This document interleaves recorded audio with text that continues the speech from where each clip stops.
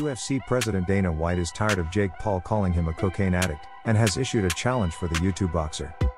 Paul recently knocked out former UFC champ Tyron Woodley and extended his win streak to 5 straight, knocking out all of his opponents. Since then, Paul has challenged numerous UFC fighters under contract with the MMA juggernaut.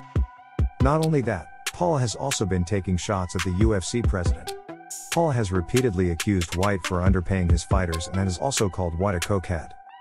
White fired back at Jake Paul during a recent interview with Teddy Atlas and issued a challenge, accusing the YouTube boxer for using performance-enhancing drugs. "I got a challenge for Jake Paul. This guy keeps saying that I'm a cokehead. He can randomly cocaine test me for the next 10 years if I can randomly steroid test him for the next 2. It's not the first time Jake Paul has gotten accused of using performance-enhancing drugs. Woodley claimed there was a lack of testing leading up to their bout, and Team Tommy Fury claimed it was stated in the contract that Paul did not have to be drug tested.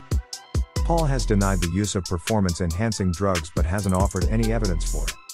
Do you think Jake Paul is using PEDs? Hit the subscribe button and share this video.